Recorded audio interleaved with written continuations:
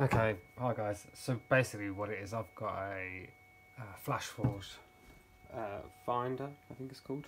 So I've only had this recently, and I'm finding, or it'd been printing absolutely fine, and then what happened was it started spitting out, every time I tried to print it started spitting out loads of PLA, which just clogged, and I didn't know what I'd done, and literally, I mean, I've been printing out for a few weeks, and it was printing fine, and I bought this new Sunlu PLA, and then it just decided to go mental on me. I'm not really sure why.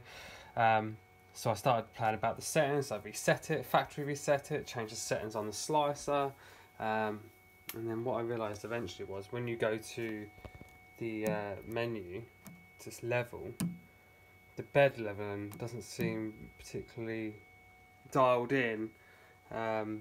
So what I ended up doing, I was leveling the bed, and then also doing what I read online, which was like a extruder calibration. A lot of people were saying use a bit of paper and things like that. And no matter what I'd done, it just didn't seem to be getting that first layer down. Even with I used to put prick stick on it just to give it a good adhesion.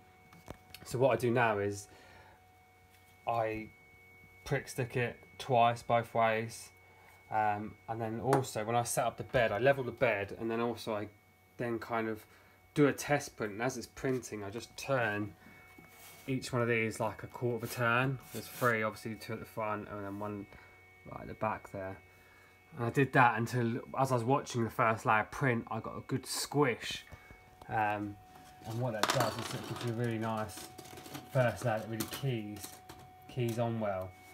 I don't know if you see this one, but you can see where it's gone from light to a bit thicker, and that seemed to help me loads in getting a really good adhesion.